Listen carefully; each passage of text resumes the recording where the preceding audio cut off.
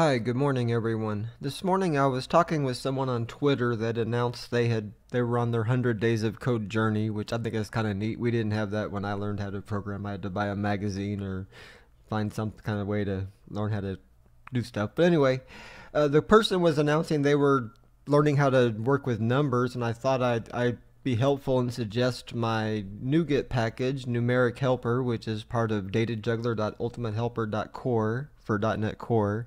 I also have a .NET Framework version I'll post in the description. But what I want to show is how to parse numbers. But when I suggested it, the person replied they didn't know how to add a Nuget package. So this is going to be a little bit for beginners, but I just wanted to go ahead and show you because that's something you're going to want to learn how to use, because Nuget is a way for people, developers, have libraries of code that's already been written, it's been tested, used in numerous projects, sometimes developed by lots of people, and it's better than having to write code every time you need to do something. So I'm going to go ahead and first show you. I'm going to create a console application, which is not my normal. Sorry, got a PowerPoint. Let me create a new .NET Core app, which came from a .NET Framework background, but I've been using Blazor for almost a year, so I'm a little more experienced in .NET Core than I was, but I'm still a .NET Framework at heart. Okay, and I am going to just call this project, let's just see, we'll call it Numeric. I think my brain's not awake enough to, we'll just say Numeric Demo. Sorry, not very awake, just Saturday morning. Okay, so give this project just a second to load, if I can get my brain to function here. I already made one video for another program. Okay, so I've got my little program. So now what you want to do to add a NuGet package, right click on your solution, say manage NuGet packages for solution. This is going to come up. I'm going to go over here. I'm going to type DataJuggler. I already have it in my little recent list, but you can type that. It's DataJuggler.UltimateHelper.Core.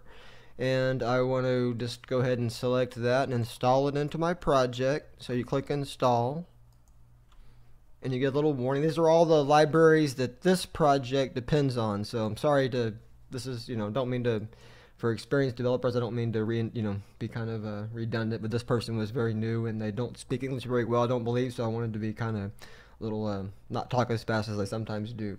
Okay, and this is just a Visual Studio's giving me a warning, you don't need this args. I'm not going to go into how to get rid of that message at this video, but I will show you how to, we're going to add a using statement.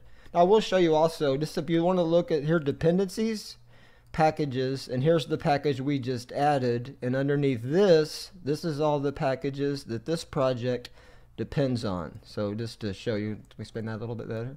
Okay, so this all gets put into this DLL here, and it's now part of your project.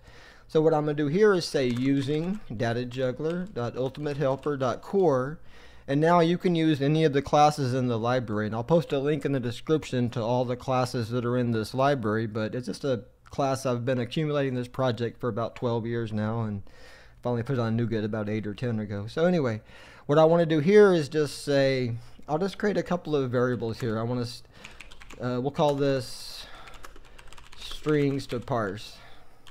So if I'm just going to create a couple of different types of numbers that you might want to try to parse. We'll call this like 135.18. I'll create, got to give the variable a name, sorry. We'll just call this, we'll call this amount. If I could type, amount equals, still can't type, okay.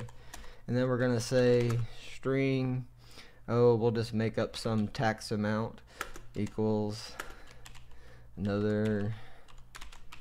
Okay, now I want to do a full number. I'll just say a year. I'm going to make a year will be, we'll make it 2020. And then I want to do a bad number here. I want to say, I'm going to put a month, but I want to make it a month that doesn't actually exist. I'll like spell January wrong on purpose. So I'm just purposely spelling January spelled wrong on purpose. Okay, so now what I want to do, I want to try to parse these numbers into 4 different variables, and I'll just do this real quick to make it simple. So I'll just say parse into doubles or integers. So the amount we're going to do as a double, so we'll just say double amount. Actually, I'm going to call this amount string or something to just so I can tell these apart, because I want to use the actual name for the numeric value. Okay, and we'll go with month string just to make those real obvious. Okay, in amount, we're going to say NumericHelper dot parse double, and then the first thing we're going to pass in is amount string, and then we're going to, the default value, I'm going to give it a 0, which means if it can't parse the number, it's going to return 0, and if an error occurs trying to parse the number, it's going to return this value, and I'll give it a number 1, -1. So that way we can tell the difference between couldn't parse and an error occurred trying to parse, and those could be different, and you might have a reason to do something different with those. Okay, and now I'll just say double, we'll leave the there. I'll just call this tax, and we'll make tax string. Do the same thing. I didn't mean to change that. And then now I'll just do double year. Oh, this is going to be an int. Sorry. Okay. Sometimes Visual Studio just randomly decides to type stuff. Int year equals NumericHelper.parse integer this time instead of double, and because it's not going to have any decimal places. And then here we're going to use the year string, and again I'm going to use the same 0 and -1. Your use case might have different default values and error values. And then finally I'll give it an int month, and we'll try to NumericHelper.parse integer month string, same values. And now we will just run our program. Just say console, like a type again, dot right line, and I will say amount, or I'll just say equal, that's fine, plus, and I want to say amount dot toString. Okay, write out each value.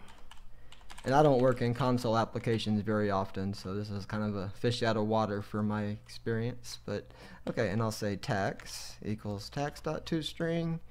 And something you'll learn to do a lot of if you program is copy and paste. You always have to be careful because you can make errors, but saves a lot of retyping. Okay, I meant to do this part. Okay, do that again, and I'll do one more. And what we're going to do here is year string. Not year string, year, sorry. Year. I don't know why I did that. And then month. Month and month. There.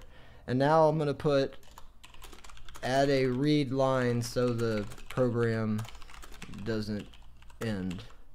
So I'm going to say console.readLine. And that's about my console knowledge I remember. Okay, so I'm going to just run this program and we're going to see what happens. Are you ready? Here's what I expect to happen, just to show you. But we should see amount string and tax string and year, all get parsed, and then month string should come up as either 0 or -1, and to be honest, I don't know which one it's going to be. I think it's going to be 0, but it could be -1. Are you ready?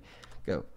Okay, and our little program just ran argument missing. Okay, so that's, oh, I have an extra comma there. Sorry, that's kind of good to see though, in case you get an error.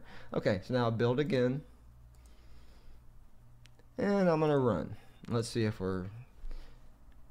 Okay, and let's check our value. We got a -1, so that couldn't be parsed. I hope I'll zoom in, you can see that. But so those are all of our values got parsed. Now this code is pretty simple. I'm going to zoom in on the screen for just a second in case you want to type this. I could post this on GitHub or somewhere if you need me to, but I just wanted to. This was a real quick video. I've got to make some lunch and do a few things this morning, but I wanted to post this. Hopefully this helps you learn how to use Nuget and also how to work with numbers. Alright, thanks for watching.